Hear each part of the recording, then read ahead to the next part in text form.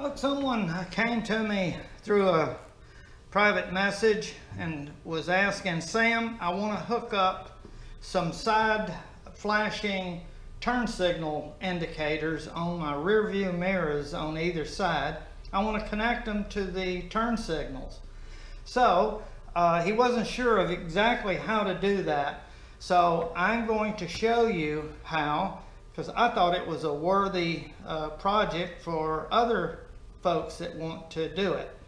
So with the shop manual, I was able to determine which wires are the ones we want to look at for connecting to.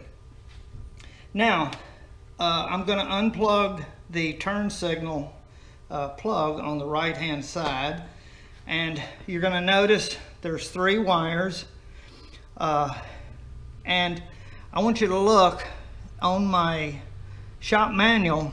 Terminal number 1 is the left turn signal, or it would be the right turn signal or the left turn signal indicator. So this one on the right hand side is a blue with a pink tracer.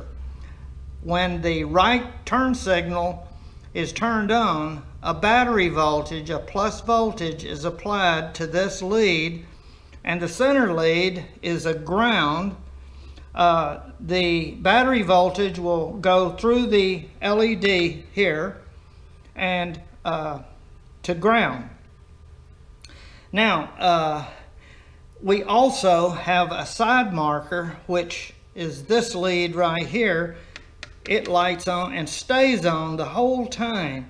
So that's what we need to keep the side markers going while the flashing front light is indicating our turn signal. So let's test this out, and I'm going to show you. Thing you want to look at is, you might not be able to see it in the video, but if you look very closely, a magnifying glass, you'll see terminal number 1 and 3. 2 is not marked, but it's ground. Okay, so let's go turn the, that's not good for a test light. Let's go turn the ignition to the on position, and we'll see what happens here.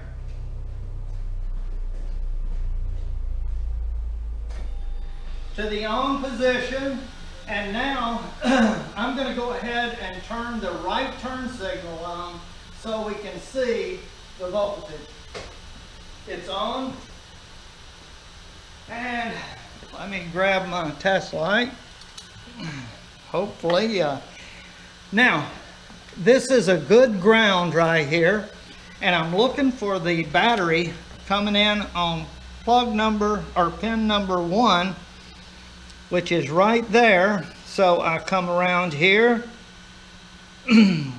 and there's my light flashing. So I've got my turn signal there.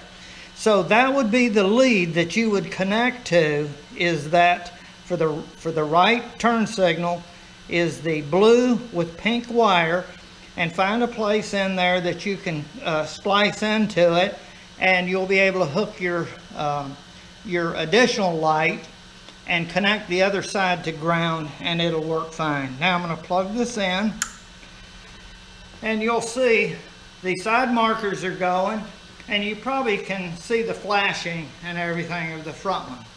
Okay, there's a couple of things that are happening.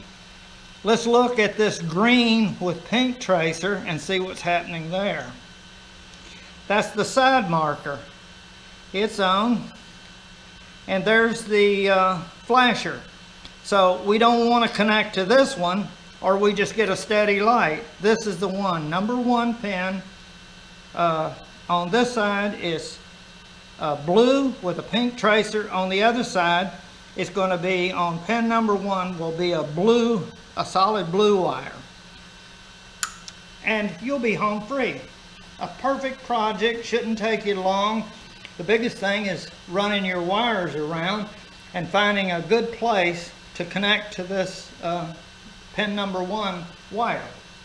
All right, good luck on your project. It sounds real good, and I may look into adding this myself. It'd be nice to have an indicator on the turn signal on the rear view mirror. We couldn't miss it, and none of us will be driving around with our left blinker going.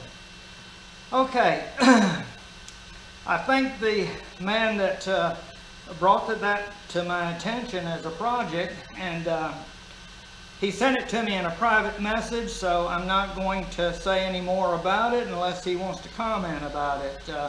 But I thought the rest of us might like to look at that idea. All right, good luck on your project. I think you can do it. Now make sure you get a LED type test light and not a conventional high drain test light that were on the market a long time ago. This is safe to use on the Slingshot.